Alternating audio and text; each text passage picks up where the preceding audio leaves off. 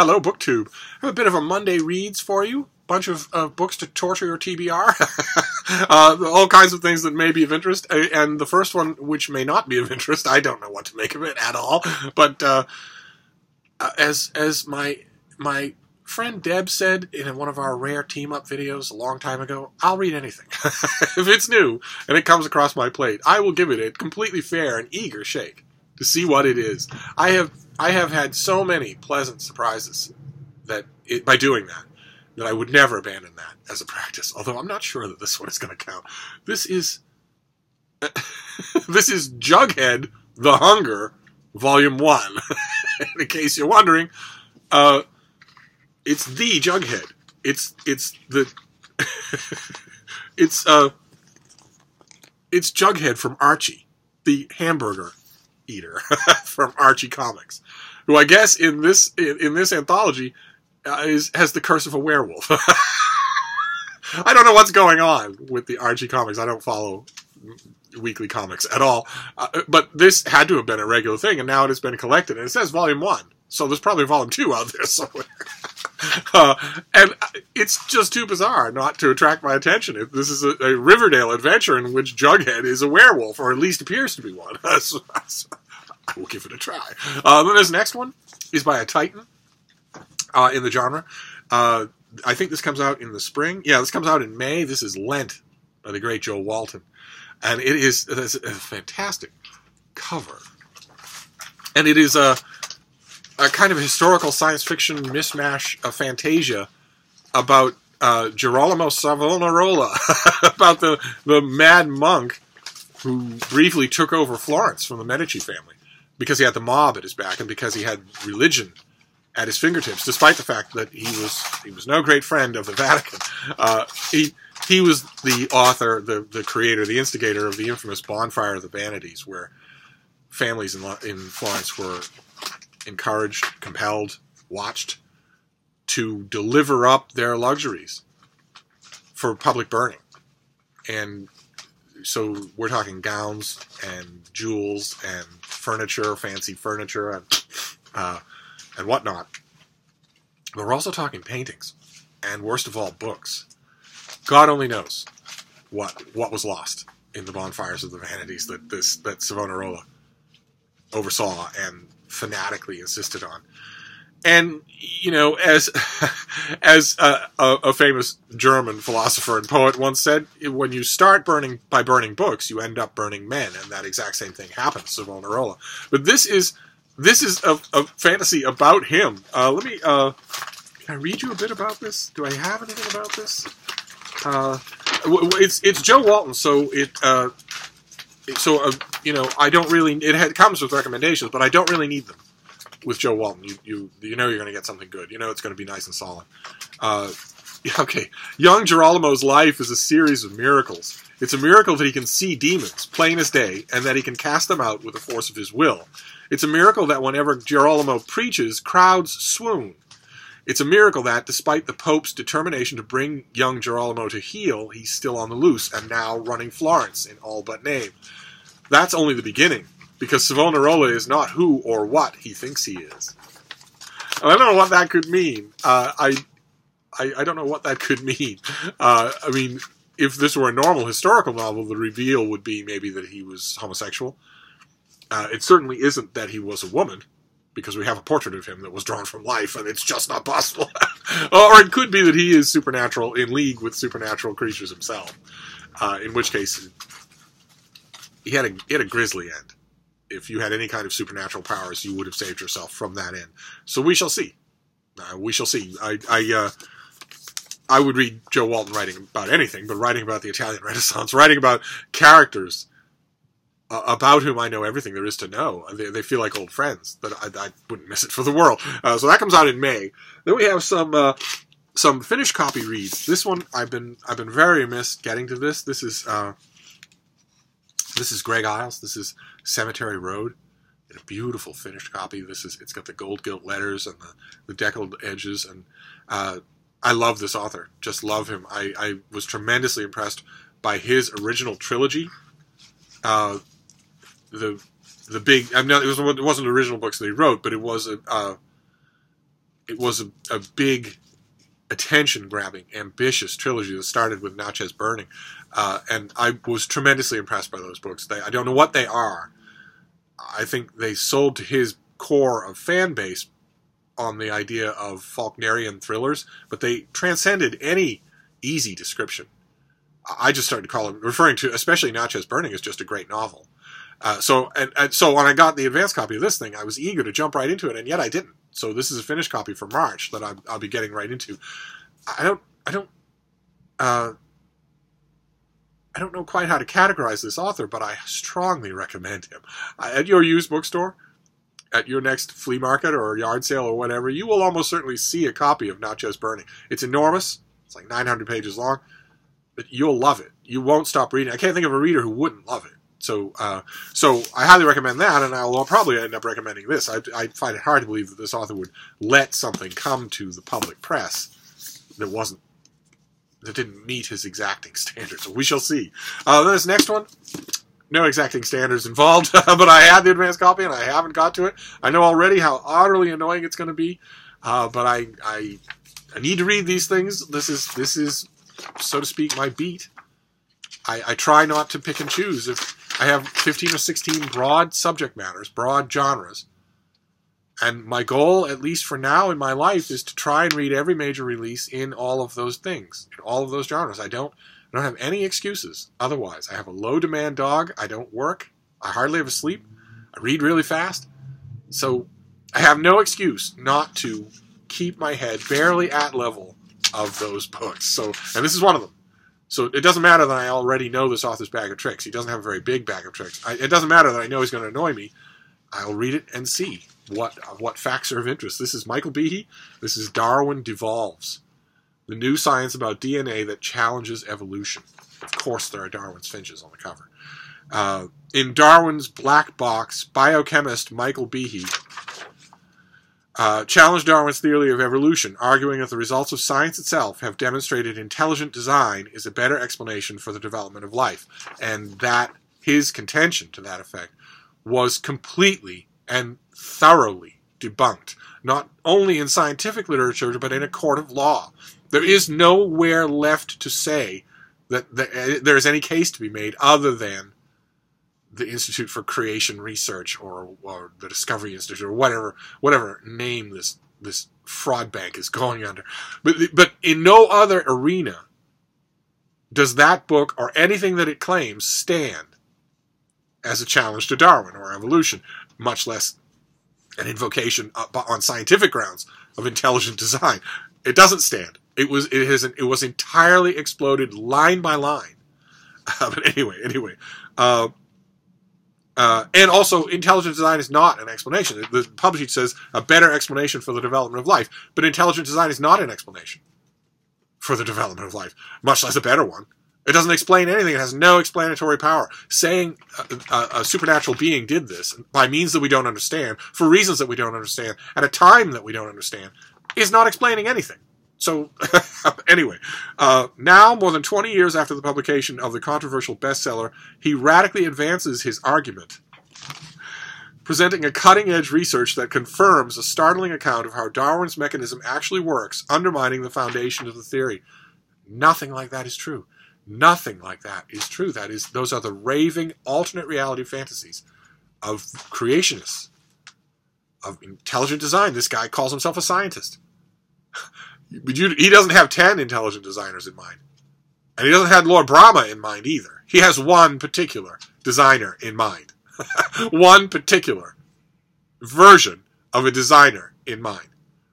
He would embrace the actual theory of evolution by natural selection and the actual theories of cosmology, of the beginning of life, of abiogenesis. He would embrace those and abandon his version of intelligent design and creationism in a heartbeat, if it looked like he was going to be forced to acknowledge the Norse pantheon or the ancient Egyptian pantheon. I have no idea what he would do if all of a sudden Amun-Re, if his quote-unquote evidence was trending towards Amun-Re, he would abandon the whole idea and say, oh, what are you talking about? That's fantasy.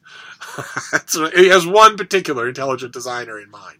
And he doesn't have any intelligent design to point to. Everything he points to is not intelligently designed. It looks exactly like it would look if it was hobbled together piecemeal by blind natural processes. Any intelligent designer would work it differently, would have made these things simpler and easier.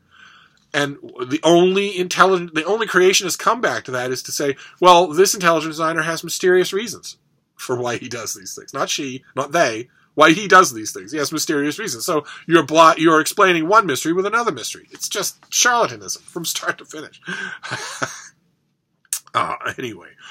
Let's see here. Michael Behe is no stranger to controversy.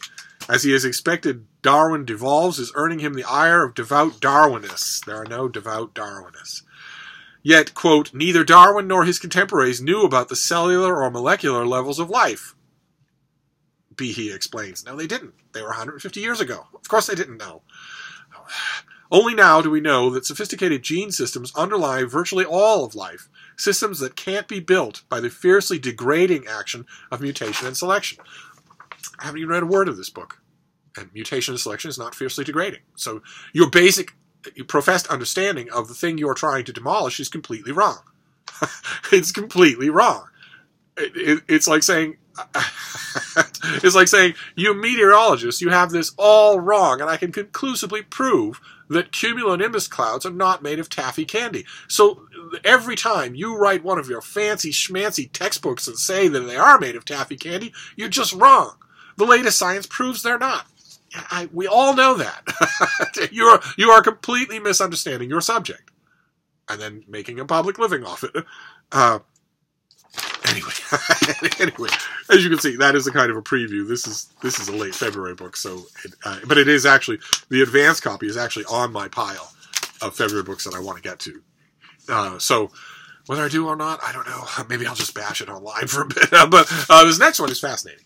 And I don't believe this is a February book. I think this is March. I hope that these aren't all February books. Oh no, this is a February book as well. Oh God.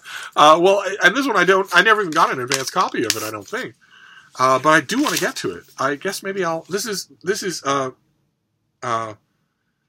edited and translated by Ken Liu, who I guess never sleeps. And this is an anthology called Broken Stars, Contemporary Chinese Science Fiction in Translation. And he edits the thing and translates everything. It's a prodigious amount of work. This is also a late February release, so I'm late on this. I just got it, and I haven't even dipped my toe into it. I really need to. Well, I'll be doing it this week, and if it sparks a review, then it sparks a review. I'm hoping that it does. But now I'm wondering how many of these things are February releases. Okay, good. This one is March. As if I've never thought I would say good about a March release, but nevertheless. This is Tom Baldwin's book, Control-Alt-Delete. How Politics and the Media Crashed Our Democracy. It'll be about Twitter and Facebook and Russian bots, but it is essentially another example of a Trump book. We're getting the authors of these things would never call them Trump books, but that is not only the wave they're hoping to ride, but also the psychic trauma that produced the book in the first place. So I don't even look at the index to know whether or not Trump is all over this, even if he's not over it by name. The epistemic, the systemological doubts that he has produced about whether or not our democracy has crashed. Our democracy obviously has not crashed. Our democracy obviously has not crashed. Because if it crashed, it was crashed by someone. And if it was crashed by someone, you have to assume that it was crashed by the people who took control of every single branch of local, state, municipal, and federal government in 2016. And those people lost a lot of that territory back in 2020. Or in 2018. And could lose even more in 2020. So, obviously our democracy has not crashed. Democracies that have crashed don't work like that. And that could just be a sensationalist title. But one way or another, I want to read this. I want to see what the author has to say about all the latest discoveries about how social media has warped that whole process. That will be fascinating, if depressing. Anyway, and as long as we're on the subject, some of these books that are Trump books fly under their true colors, and this is a big one. This is a revised and updated version of The Dangerous Case of Donald Trump, in which a bunch of, what do we have, 37 psychiatrists and mental health experts assess a president. And this book came out, this is a much larger and more exhaustive book with plenty more examples to draw from, of a bunch of professionals putting their professional reputations on the line by defying the so-called McGovern rule, in which professionals are forbidden by their discipline from diagnosing people who are not their patients, who they have not interviewed, who they have not met or examined. No armchair psychologizing from the cheap seats of people in public life. You can say in private that the person behaves exactly like some of my patients, but you can't diagnose them and use your professional credentials to do that. And more and more psychologists have been ignoring that. They've been ignoring the McGovern rule because Trump presents such an egregious case of that. If you stitch together, as people have done, if you stitch together 30 written transcripts of some of his comments, some of his longer comments or speeches, if you stitch together those transcripts and take his name off them, put them together in a PDF and hand them around to people who are the relatives, who have relatives who are suffering from severe mental illness, and especially deep narcissistic disorders, those relatives, not knowing who is the author of these things, will say, oh my God, we went through the exact same thing. Where Grandpa suddenly didn't know what he was talking about, and he was still angry and commanding enough so that he didn't want to be told that. It was a nightmare for our family. And those people will often read those transcripts and say, oh, who is this person? Is there any way I can contact the family? Let them know they're not alone. My support group meant everything to me. And when they learn that it's the President of the United States, they are slack-jawed with horror, as anybody should be. And that was the prompting for these professionals to sort of step outside of what's usually accepted in their field. And I'm of two minds. I read The Dangerous Case of Donald Trump in the original edition. I'm going to read this new expanded edition and see what's in it. I'm of two minds on it. Because on the one hand, I don't think... on the one hand, I agree with the McGovern rule. To the limited extent that I think that psychotherapy is legitimate at all, it gains its legitimacy only by direct personal interaction and examination. It cannot be done, two people removed. It cannot be done through a TV or through Twitter. It has to have that personal element in which a psychotherapist brings training to bear to listen, to elicit subjects, that responses from the subject, that sort of thing. On the one hand, I think that. But on the other hand, I think, this is not a borderline case anymore. I mean, in my mind, since I have been studying Donald Trump for 30 years, I don't think it's ever been borderline. But it's not borderline anymore. Certainly since he took power, his mental deficiencies have become front and center. He doesn't even trouble to hide them. And he has terrified not only his staff, but also the Republican Party to the extent that they won't highlight them either. You get these people alone in private, and they say, the guy's completely insane. He can't even follow a conversation. And it's a mean kind of insanity. Some of these people worked with Reagan. And they will also say, we would try to talk to him about policy, and then he would wander off into an anecdote or a memory of some kind. And it was wonderful and warm, and he loved us being there, but we didn't get any work done. Some of those people now are in the same position working for a different Republican president who's losing his mind, and they say it's completely different. It's mean. It's aware and mean. So on the other hand, I think, on the one hand, I think, of course, the McGovern rule is correct. You shouldn't be professionally diagnosing someone that you don't have any professional access to. And on the other hand, I think, but we're all watching this happen in real time, and this guy can really hurt the world. So it's at least interesting to read. I'm not sure that it should be happening in public. I'm not sure that it should be any kind of a book deal. The ethics just get trampled underfoot when you start to get into the weeds like that. But it's new and expanded, and I am resigned to reading Trump books, and they are going to come out in new and expanded editions from now until 2024. So we'll just do it. Like I said about the Behe book, this is my beat. This is what I do. It's not only my job; it's also an incredible passion of mine. So you take the good with the bad when you have something like that. And then there's this last one, which won't take more than an hour to read, and I don't think we'll deal with much. I don't know the date on this thing. I don't have a pub sheet of any kind, but it's Oxford, so it's probably late. This is probably a February release. This is by Sarah Giorgini, and it is Household Gods, The Religious Lives of the Addams Family. That is not Charles Addams' horrible family, but with Lurch and Morticia and whatnot. But the Addamses that were the founding political and social dynasty in America. And it's a short book, but it could be even shorter. I can't wait to see what kind of mental gymnastics this author does, because there was no... The religious life of the Addamses were all effectively atheists. I mean, they paid lip service. They did what they had to do. But it's just, I can't wait to see what this author does. Who is she? She's a native of Brooklyn, and she earned her doctorate in history from Boston University. And she's the series editor for the Papers of John Adams, which is part of the Adams Papers editorial project based in Massachusetts Historical Society in Boston. So she and I have probably bumped elbows at the Brattle Bookshop. But nevertheless, this is the very definition of an uphill climb. How you are going to import... well, maybe she doesn't.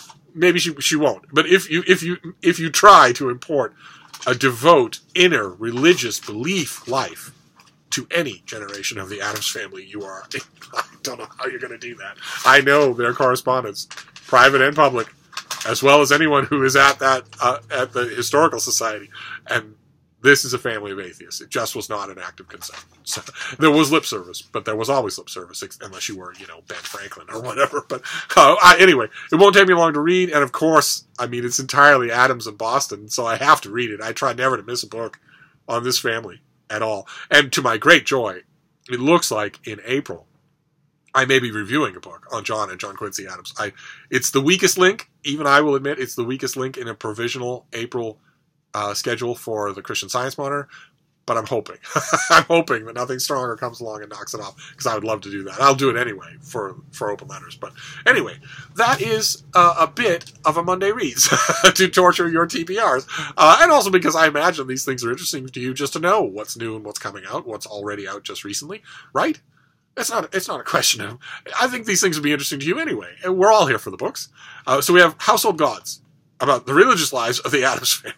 It could have been an index card. Then we have The Dangerous Case of Donald Trump. This is a significantly enlarged edition of a book in which a bunch of psychologists diagnosed the public behavior and pronouncements of Donald Trump.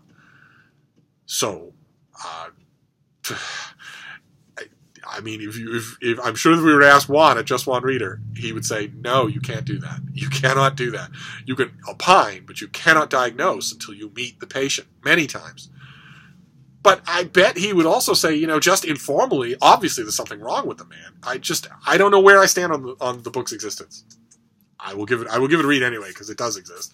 Then Control-Alt-Delete, about the toxic admixture of social media and politics, when social media should be exclusively for dog and cat pictures, the way God intended. Then Broken Stars, an anthology of new translations of Chinese science fiction by Ken Liu, who's of course no stranger. He's the best-known Chinese science fiction writer. Then Darwin Devolves, but he does not. He does not. This is just the latest book that somehow a charlatan managed to get a book deal for. But I'll see what specific things he says this time around, what specific latest scientific study that's 10 years old that he misinterprets or misunderstands. I will see what he does. Then Cemetery Road by Greg Iles, who I have no compunction at all in calling a great writer. He's a great novelist. So no matter where you stand, no matter where you encounter him, no matter what book of his you encounter, read him. Definitely read him. And get this book out of the library. Get your library to order a copy of this. This is a new book, comes out real soon. And it's going to be great. I mean, it's one of the only things on this pile where I can just say already, it's going to be great. And this is another one. Lent by Jo Walton, in which she does something Jo Walton-y with Simone Arola. I don't know what. I can't wait to find out. And last but not least, or maybe last and least, I don't really know, Jughead as a werewolf. I love my job. So I don't know what to make of Jughead the werewolf, but I'll let you know. So that's it for now, but I will probably be back, so I will see you soon. Thank you, BookTube.